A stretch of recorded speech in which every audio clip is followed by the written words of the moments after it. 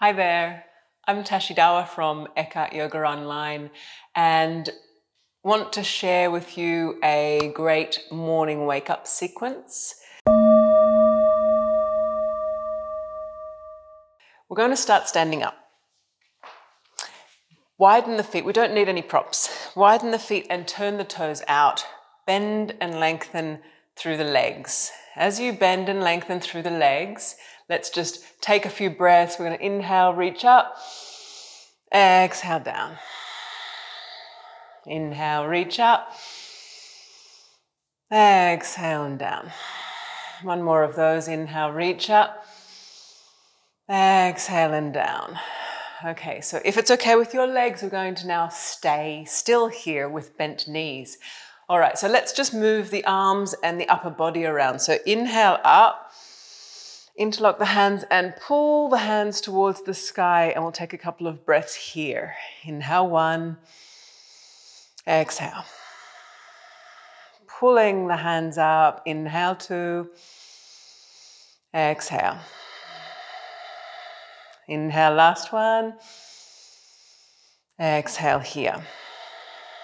All right, release your hands. Give yourself a break on the legs.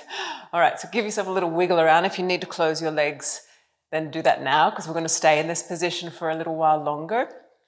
Let's bend the knees and this time shift slightly from side to side. So we're going to maintain this with the legs as we play around with the arms. So let's push our hands outwards as though we're pushing against two walls. We're just going to switch the muscles on around the forearms, shoulders, even into the upper back. So you're pushing out as you kind of move from side to side. A couple more breaths here. Really charge the hands, open the hands, fingers to the sky. Last breath here. All right, if you can, keep going with the legs. If you can't have a break, that's fine. Take the hands in this time. Unshrug the shoulders, bring the shoulders away from the ears and push against your hands. Let's take a couple of breaths here. I know the thighs are very, very switched on now. We're going to be fine. If you need a break, take a break. We'll take one last breath here. Okay, well done. Take your hands onto your legs and really rest down. Lock out through the elbows, leaning on the legs. And we're just getting a little bit of a break on the thighs, but also a little bit of a stretch through the spine. All right, drop one shoulder forwards if that feels comfortable. You're really leaning your hands onto those thighs, and we'll drop the other shoulder forwards for a moment. All right, and then coming up, we better have a break on the legs. So toe heel into the center. Give yourself a little kick out and shake out through the hands. All right, one more goddess squat activity to do. Join me. So sitting low, and let's take the hands up high. And imagine you're holding a big ball, like a big Pilates ball. All right, take a breath here. Take the ball to the right. We're switching on some of the stomach muscles as well as the thighs. Take a breath here to the right, and then take the ball all the way down into the center so you're rounded through the spine. A breath here. Okay, the ball comes over to the left side. You're reaching to the left. One breath in each position. Come back into the center and take another breath. We'll do the same on the other side. Okay, reaching to the left side. Coming into the center round your spine. Coming over to the right, reaching across to the right. And then back up into the center. Okay, so give yourself another break and then go straight back into the thighs, into this squat. All right, the arms come up again. Let's do it slightly differently. So take a breath in the center. This time the right elbow really leans down onto the thigh, and then we reach and side stretch. Take a few breaths here because this is really lovely for the left side of the body. Really leaning on the leg. All right, that same position that we were in before, rounded spine. You can release your head and neck here. You can even rock a little bit from side to side as though you're rocking this Pilates ball a little bit from side to side to release from the upper back around the shoulder area.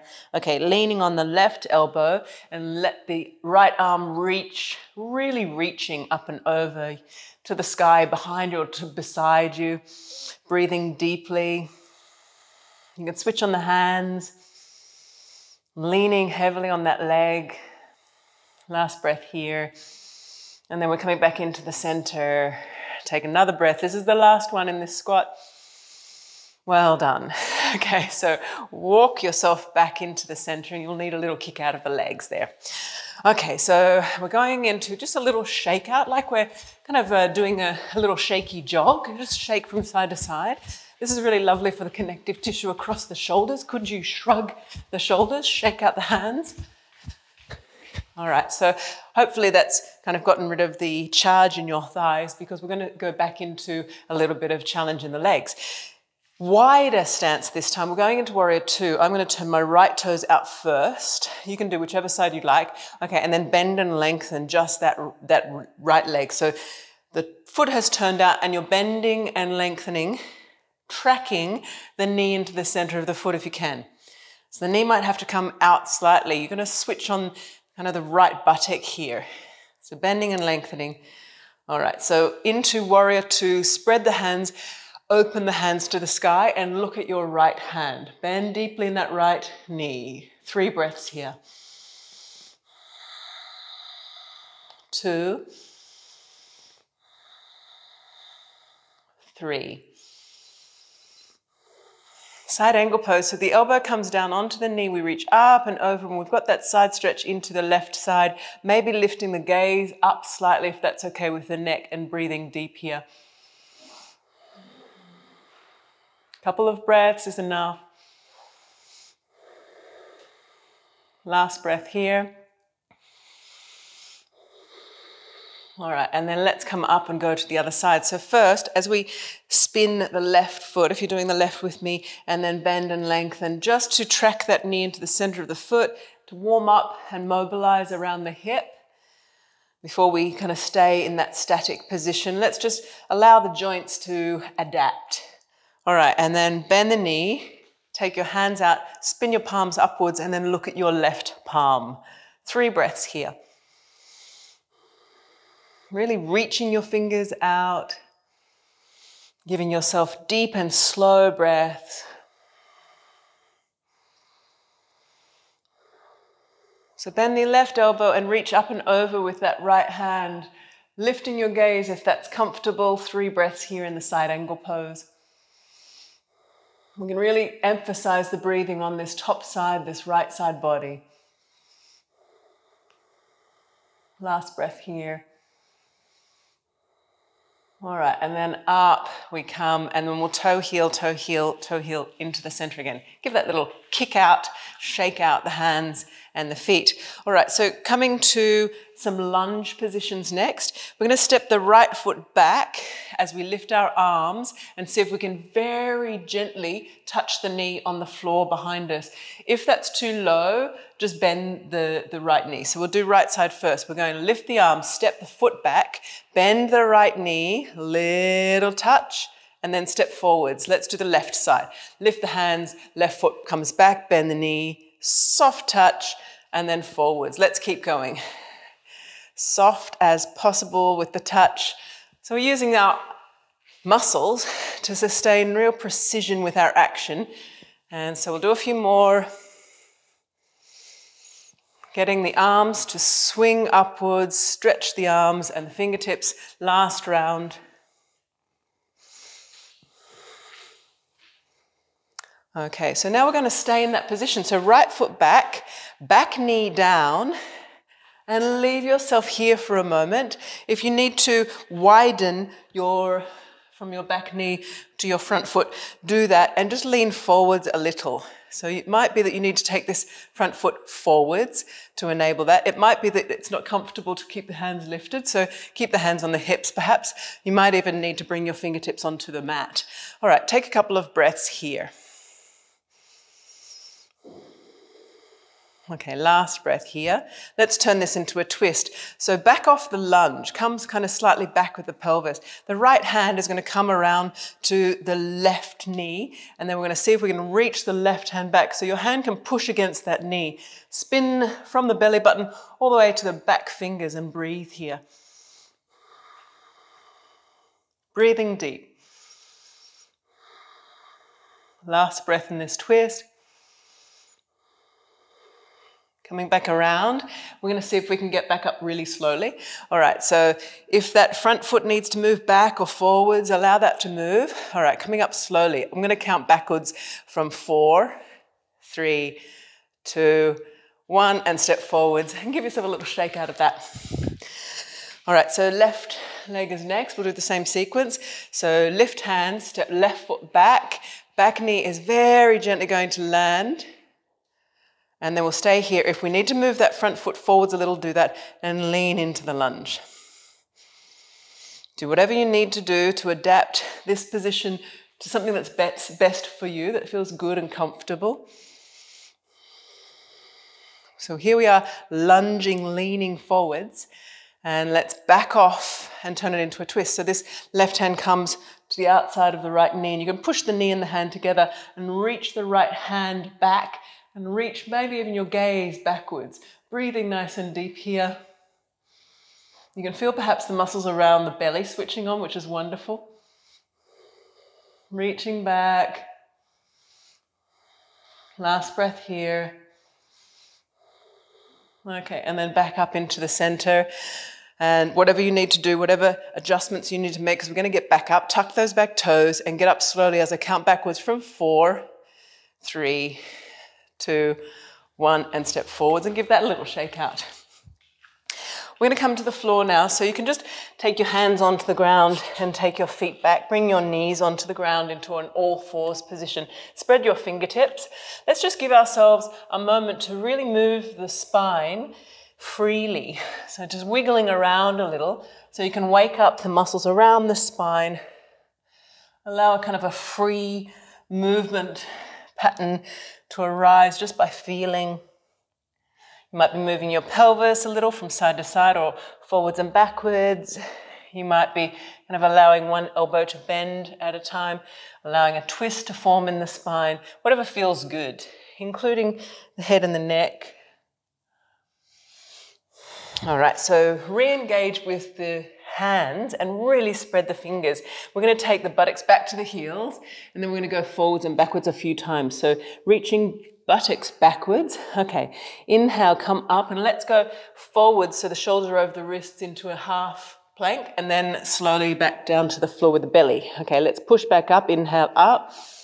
Exhale, buttocks to heels. We're going to repeat that sequence. Inhale, half plank. Exhale, down. Inhale, push up. Exhale, back. 3 more. Inhale, half plank. Spread fingers. Exhale, down. Inhale, push up. Exhale, pull back. Inhale, half plank. Exhale, down. Push back up if you can. Exhale, back. We might be getting tired by now. Okay, last one. Inhale, forwards. Exhale, down. Push back up. And pull back into the child's pose. Point through your toes and just have a moment where you're just allowing the pelvis, the lower back, everything to just rest down. You might even bring your hands underneath your forehead. Take a few breaths here.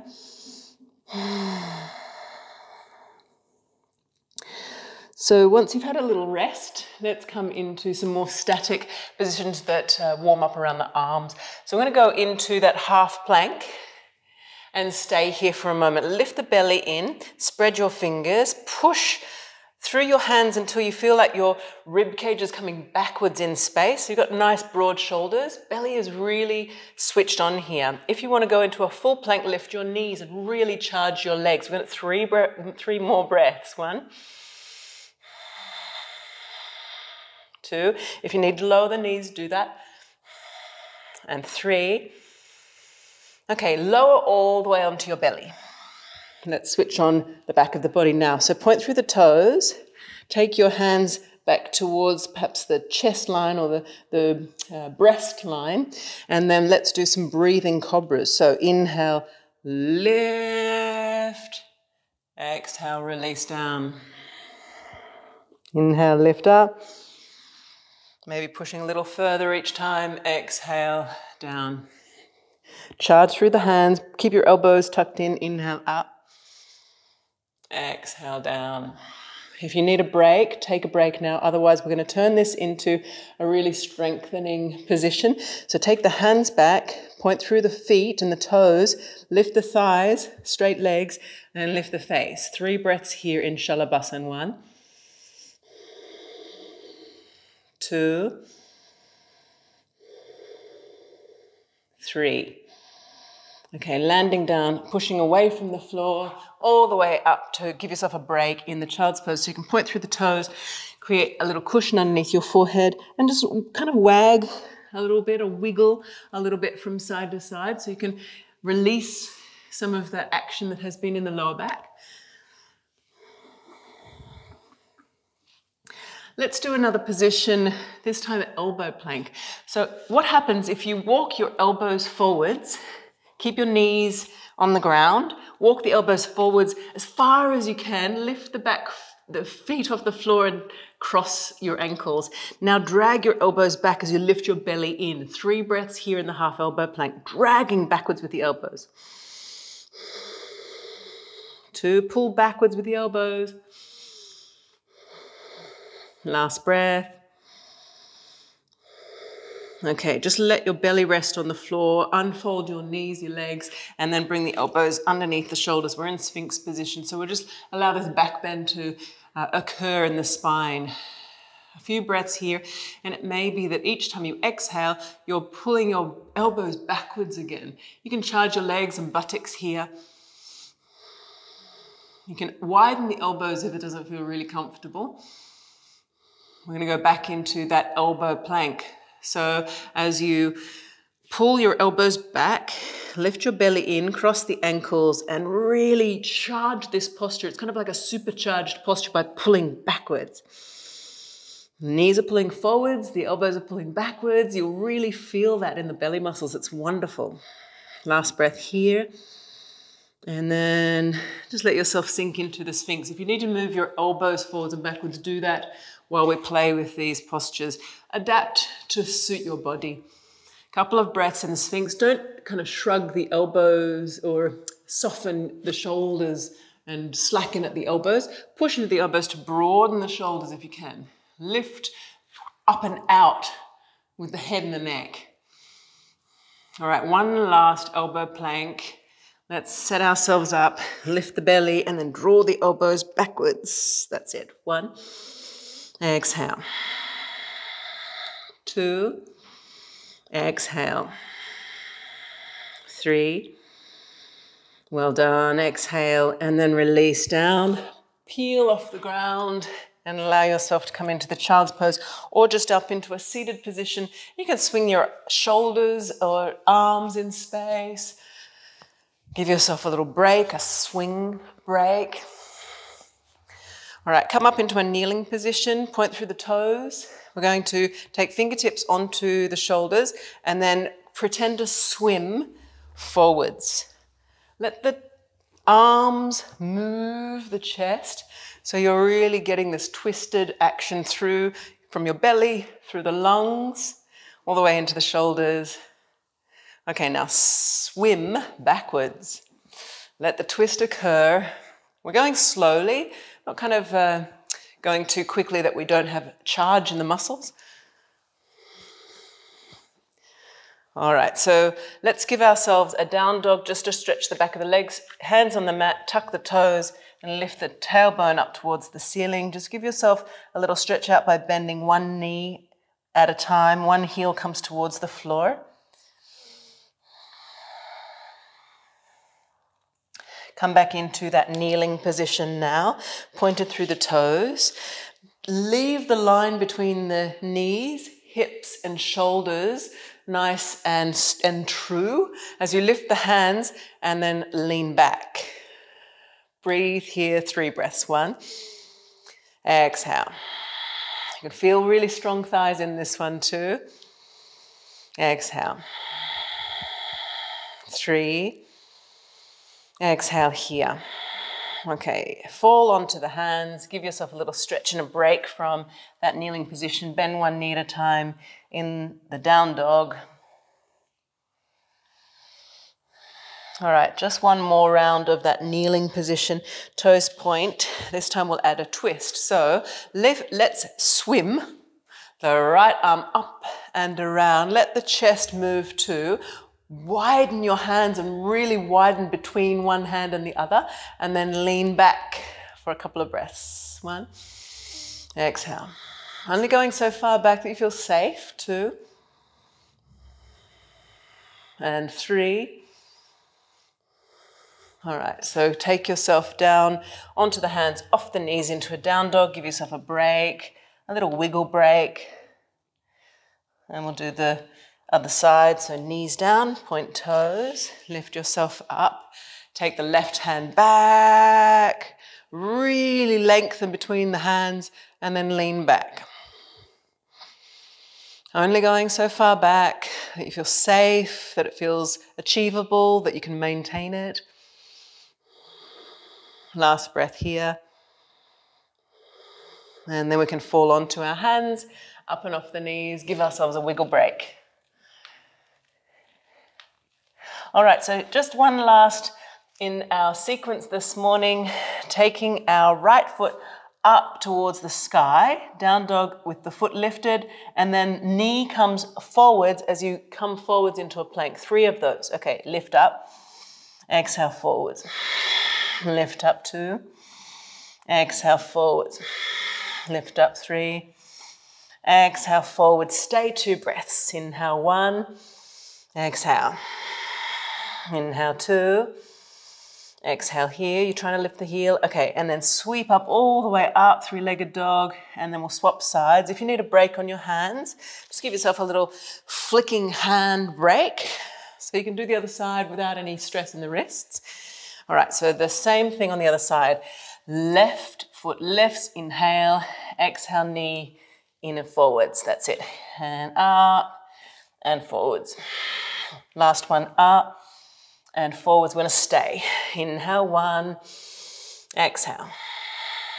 Inhale 2, exhale here. Inhale, lift the leg back up. All right, and then bring that foot down, bring your knees to the floor, sit onto your feet, give yourself a little swing in the arms, a little shake of the hands. And thank you so much for joining me. I hope that's kickstarted you for the day. Subscribe to the Eckhart Yoga channel. Come and join me. I've got loads of classes, Eckhart Yoga online. I look forward to seeing you soon. Namaste.